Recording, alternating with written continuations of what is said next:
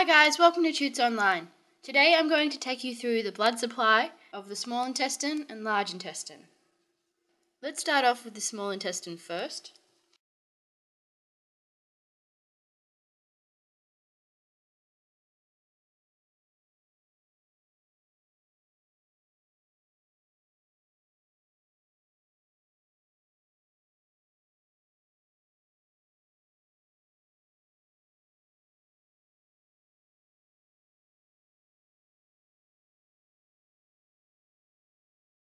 Here we have our abdominal aorta,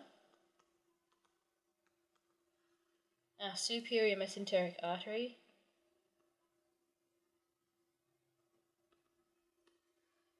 and our inferior mesenteric artery.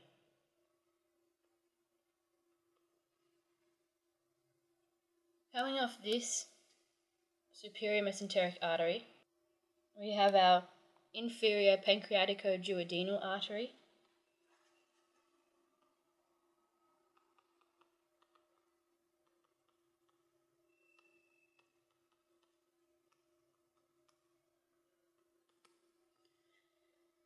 and this is supplying the pancreas and the duodenum.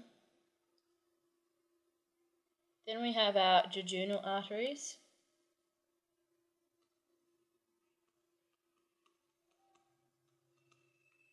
and our ileal arteries.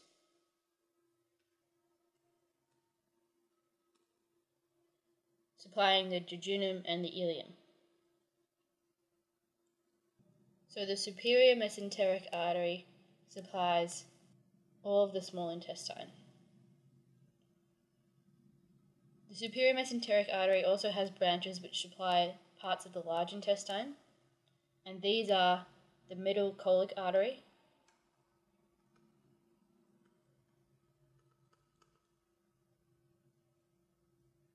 the right colic artery,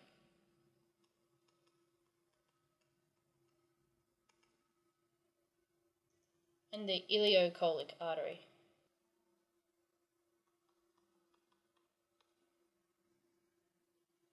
Coming off the ileocolic artery, we have the appendicular artery.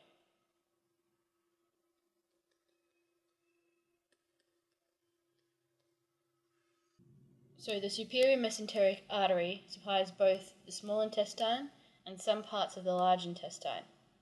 And these parts are the cecum and the appendix, the ascending colon, and the transverse colon. Move on to our inferior mesenteric artery now, and this is what supplies the rest of the large intestine, including the upper part of the rectum. First branch we have is the left colic artery.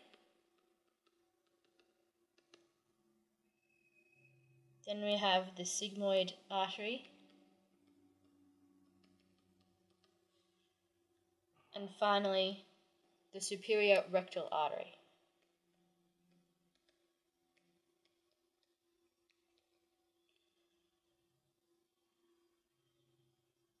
And these are supplying the descending colon, the sigmoid colon, and the superior part of the rectum.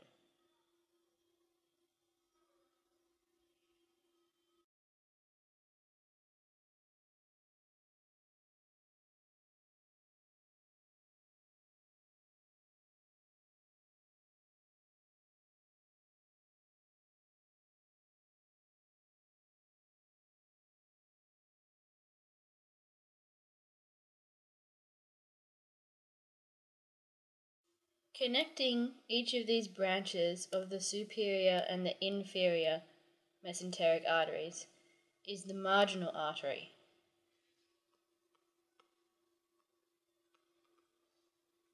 And the marginal artery allows communication between the inferior and superior mesenteric arteries.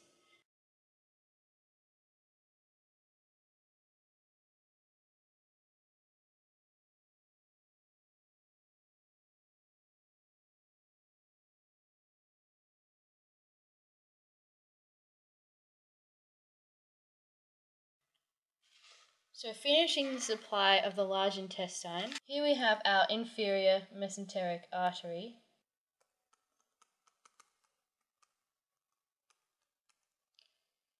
and our superior rectal artery.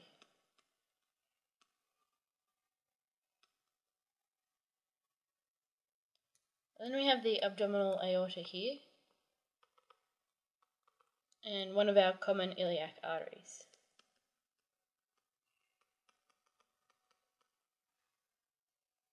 Branching off this, we have the internal iliac artery,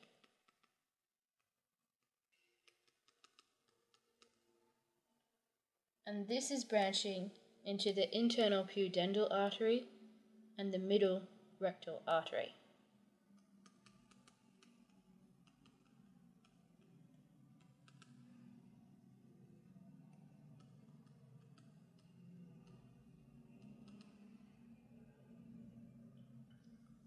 Coming off the internal pudendal artery, we have the inferior rectal artery.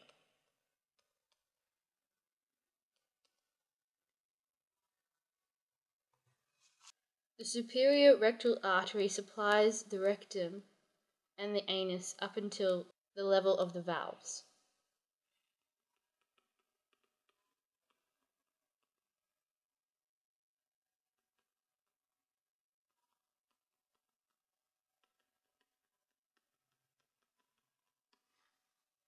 The middle rectal artery supplies the muscle of the lower rectum,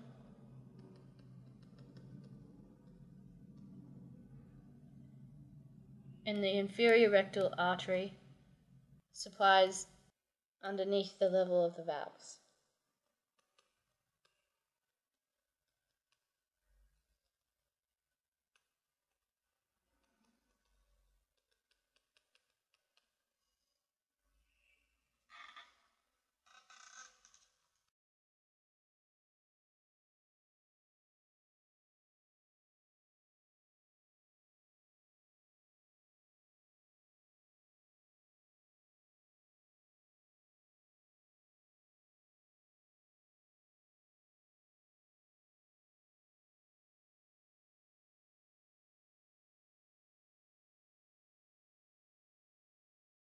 Okay, now we'll move on to the drainage of the small and large intestine, and this is via the portal vein.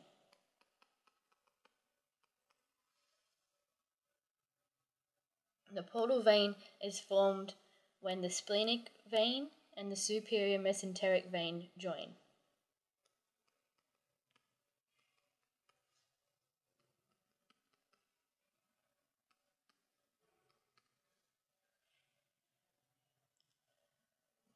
Draining the small intestine, we have the pancreatico-duodenal vein,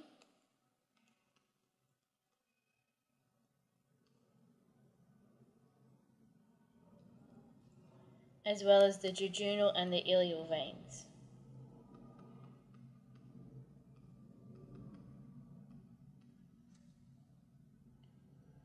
Draining the large intestine, we have the middle colic vein,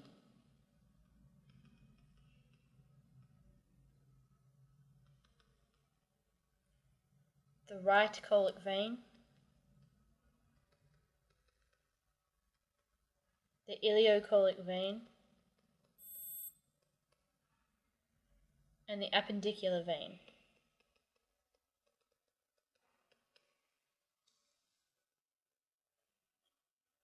The middle colic vein drains the transverse colon. The right colic vein is draining the ascending colon. The ileocolic vein is draining the cecum. And the appendicular vein is draining the appendix. Draining the rest of the large intestine is the inferior mesenteric vein, which is joining the splenic vein.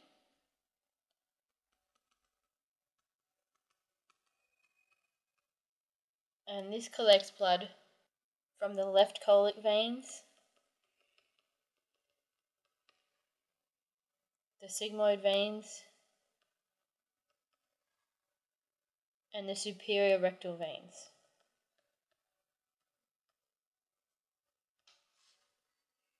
The rest of the rectum and the anal canal are drained by a plexus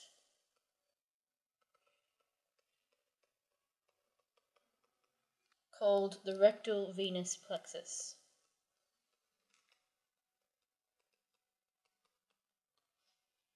And there's an internal and an external plexus.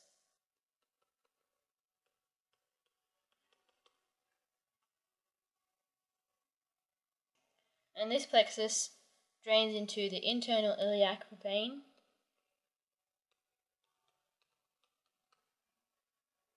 and the internal pudendal vein.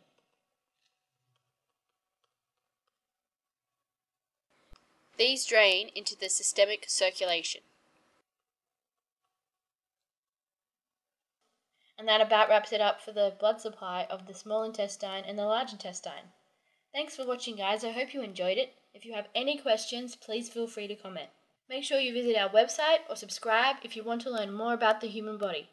Thanks, and I'll see you soon.